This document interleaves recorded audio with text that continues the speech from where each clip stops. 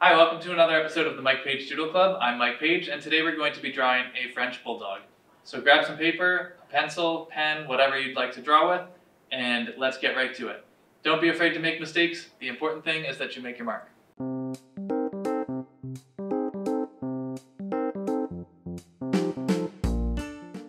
Park Street Books is proud to sponsor the Mike Paige Doodle Club. Find them locally at 504 Main Street, Medfield, Mass. Open Monday to Saturday, 9 a.m. to 6 p.m. and Sunday, 10 a.m. to 6 p.m.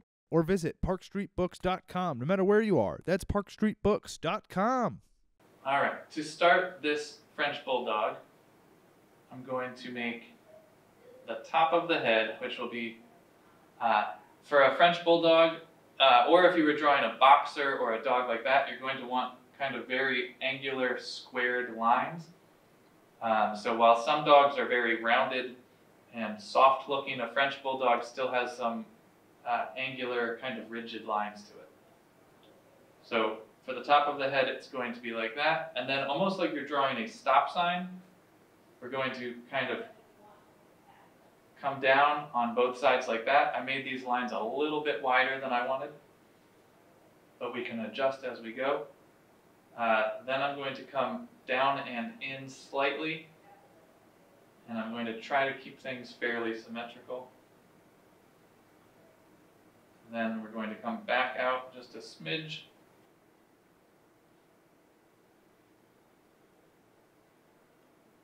Now, right in the middle here is where the nose is going to go on a French Bulldog.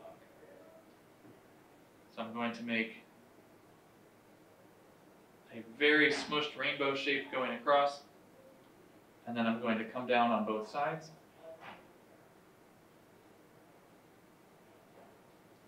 Then in the middle of that, I'm going to make a small vertical line coming down,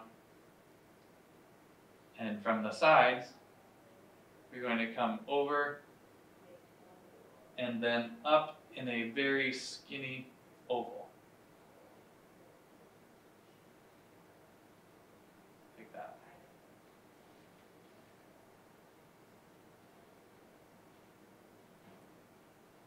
And then kind of a pointed bottom to it like that. And this section here is going to kind of come out like that. And I'm trying to somewhat shade with this pen. It's a gel pen, so it doesn't really want to be used to shade, but if you're careful, you can go lightly enough that it'll shade a little bit. And we're going to have some shadows down here where the wrinkle is on the face. Next we're going to come down with the cheeks, and then it wouldn't be a French Bulldog without some jowls, so we're going to come down a bit like that, and then over, and over, and up.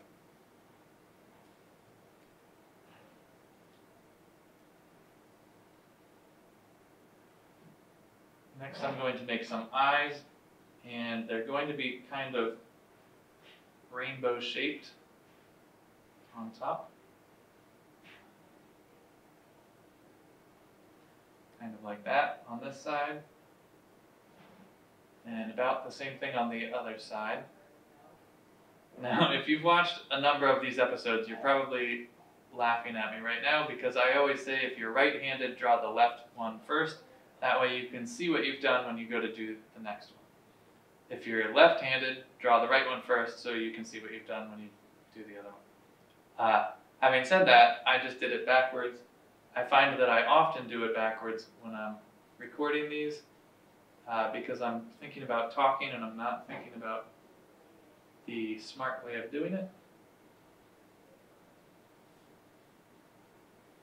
Hopefully you can learn from my mistakes when I make them, and it'll save you a little bit of hassle. That's definitely one of those tricks that the more you draw, the more you'll learn stuff like that what order it makes sense to do things in. I'm going to round this eye off a little bit more. I made this one a little too much like a human eye. I think just out of habit of drawing people. But right now we're drawing a French Bulldog, so we don't want it to have a human eyeball. That would be weird.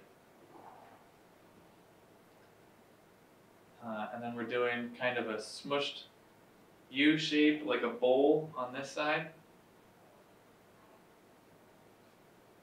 So you don't want a perfect circle. You don't want a football. You want a French Bulldog's eye. So you kind of gradually work towards the shape that you want. Now, inside of this, we're going to have the bulging eyes of a French Bulldog. Now, this is important. I just made this line. The tendency when people draw eyes is to make almost parentheses that if you continued the line would be making like a football going up and down. That's not what you want when you're drawing eyes. So if this line is like this, the next line for the pupil should be parallel to this, but we want them to trick the mind into making a circle. So even if an eye is at an angle that it almost looks like an oval, that's not the way eyes really work, and you need to make sure that lines stay parallel and that they would, if they continued, make a circle. Or sometimes as you're drawing it, they might appear to be an oval. But what you don't want is a line here and a line here that are curved way up to a point way off in space. You want lines that would make a circle. That was a lot of words to explain that, but I hope you get the point.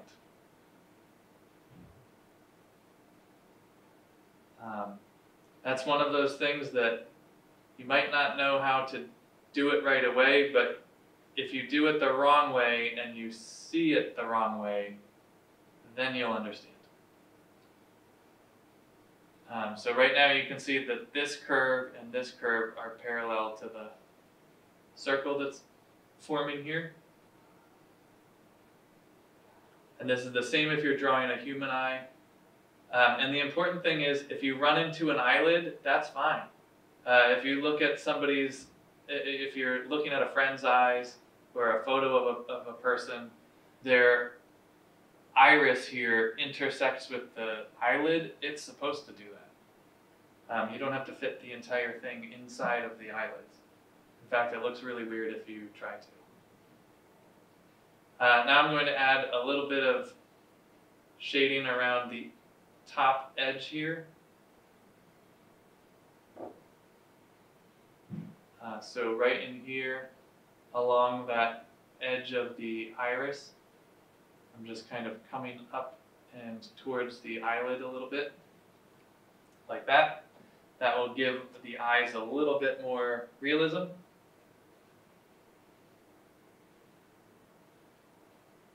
And then I'm going to add an eyelid up here. And our Frenchie is going to want some ears for sure. That's one of the very defining characteristics of a French Bulldog, is these great ears.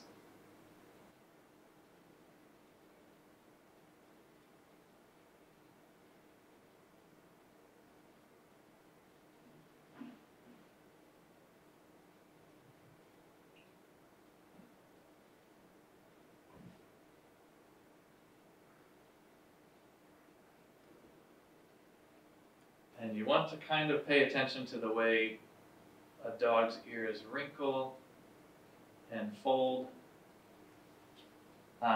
These ears actually look a little too skinny.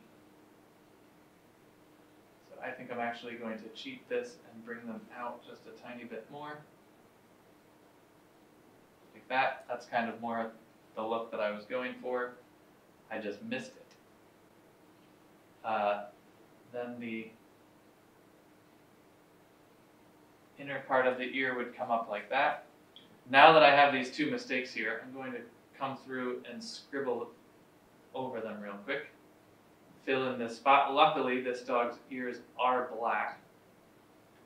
So while I'm kind of cheating here, this eventually would have been dark anyway. So it's not the end of the world. And if you're drawing in a pencil, even better. You can erase.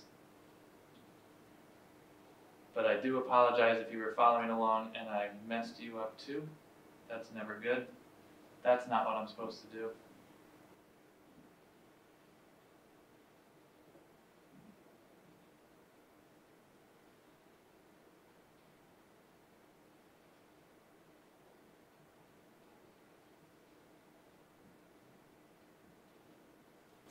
This dog's name is Luna, and she belongs to my friends Paul and Naturcia that I stayed with in the Azores. If you've seen any of the episodes the last couple weeks, you're probably thinking, oh my gosh, when is he going to stop talking about the Azores? Probably after this episode. I think this will be it, and then I'll have my fill of Azores episodes, and then I can move on. But I thought it would be fun to do a few episodes based on things that I saw on that trip. And this dog, Luna, was just a really cool dog.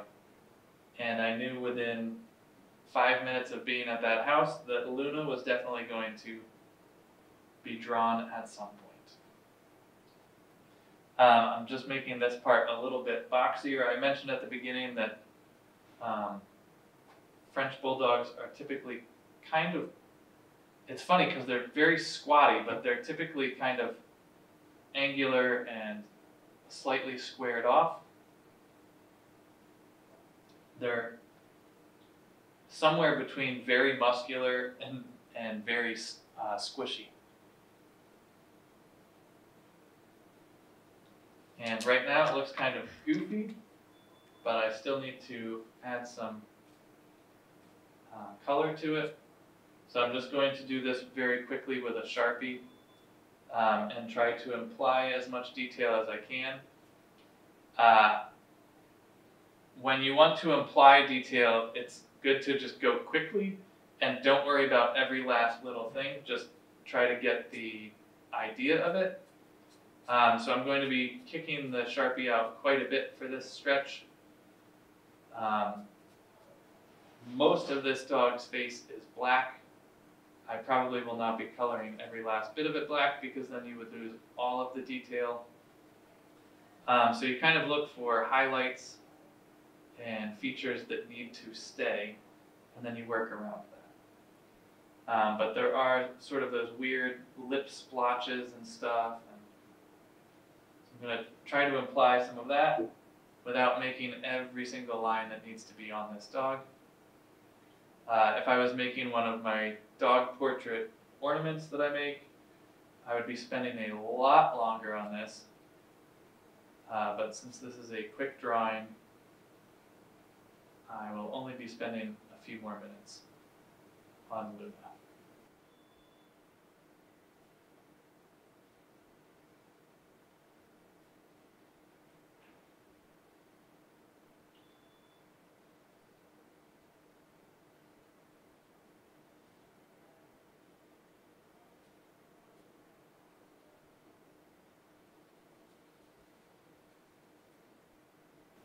If you have a dog at your house, I would highly encourage you to try drawing him or her.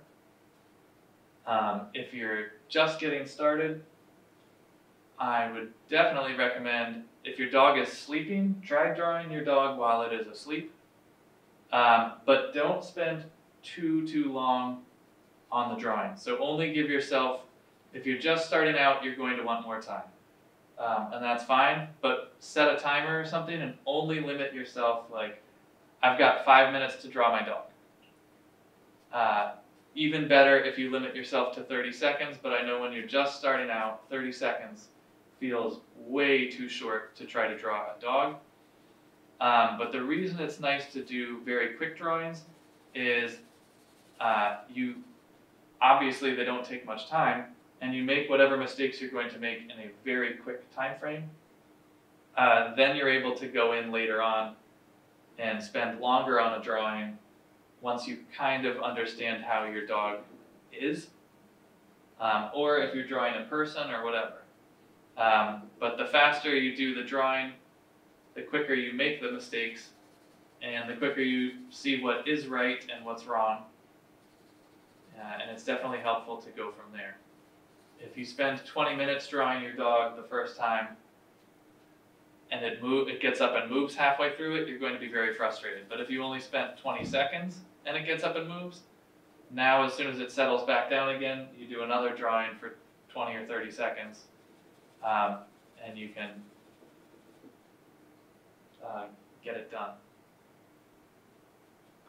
It is definitely more frustrating drawing from life, because without fail, no animal wants to cooperate when you're trying to draw them. And for that matter, if you're drawing a person, people never cooperate either.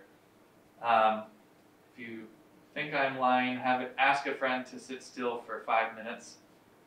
Not even all that long, but it is very hard. When you know you can't move, it's a very long time. And if somebody knows you're drawing, they very slowly do this. Because they think they are only moving their eyes, but their whole head slowly turns towards you because they can't help it. They want to see how your drawing's coming out. And if you start drawing them from this angle and then they turn their head to this angle, they are not going to look like a person when you are done. And in fairness, that's not your fault. That's kind of their fault. That's why it's usually a lot easier to work from a photograph. If you want to take photos of your dog to draw, go for it. That's definitely the easiest way to do it. Although I would recommend trying those quick drawings, the gesture drawings, because you can definitely learn a lot from doing real quick sketches.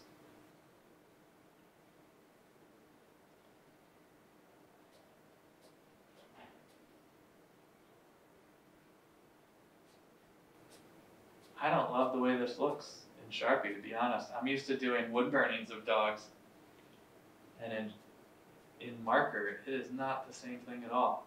I'm used to really taking my time and putting in a lot of detail, and then you can really kind of capture the dog's essence and personality, and not so much with that Sharpie there.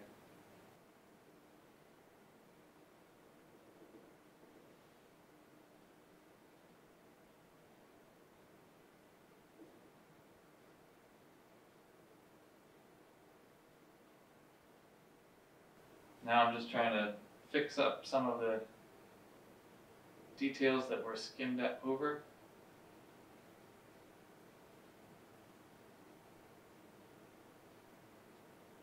And again, shading with a gel pen is not the easiest thing in the world, but if you're careful and you have a steady hand and you can go lightly, they'll usually cooperate just enough. Right there, I was pushing down too hard. The ink wasn't coming, and I tried to get a little bit more ink to flow. That was bound to happen because I just said that they'll usually cooperate, and that's Murphy's Law.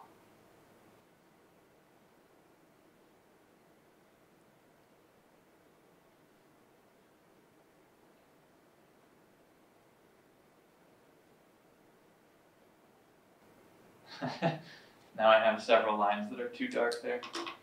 Whoops. And Luna's ears are very black. So I think I'm just going to leave this very thin trace line there, where the outer fold of the ear meets the inside of the ear. And another line right there.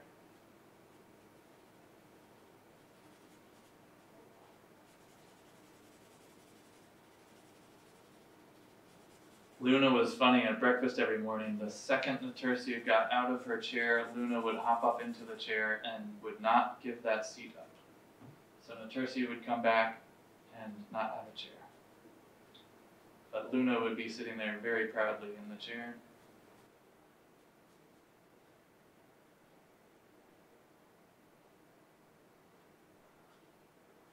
Something great about a dog sitting at a dining room table.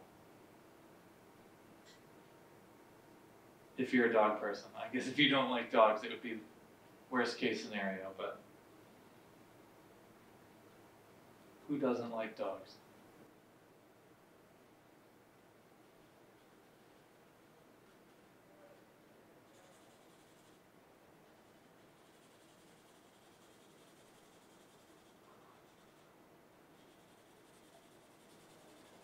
So the funny thing is, I was talking earlier about doing gesture drawings as like good practice and stuff.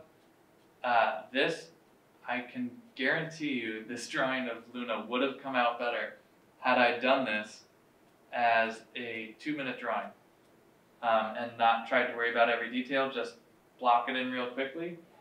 I think I would have gotten the shapes a little better. And that's the funny thing about drawing. Sometimes you nail it, and sometimes you miss by that much, sometimes you miss by that much, and you have to go in and try it again and hope that you get it right the next time. The important thing is that you keep trying and you don't give up on it. If you give up, then you'll never get to where you're trying to get to, and that doesn't matter if you're talking about drawing or football or lacrosse or cooking, whatever it is. You have to put in the practice to get where you're trying to be.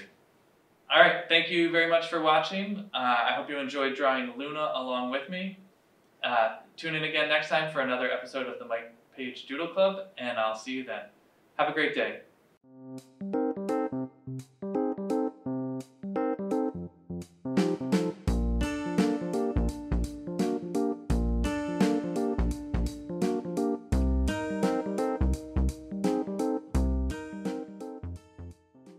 Park Street Books is proud to sponsor the Paige Doodle Club. Park Street Books is an independent children's book and toy store. With nothing electronic in the store, Park Street Books encourages kids to read, play, and unplug. Find them locally at 504 Main Street, Medfield, Mass. Open Monday to Saturday, 9 a.m. to 6 p.m. and Sunday, 10 a.m. to 6 p.m. Or visit parkstreetbooks.com no matter where you are. That's parkstreetbooks.com.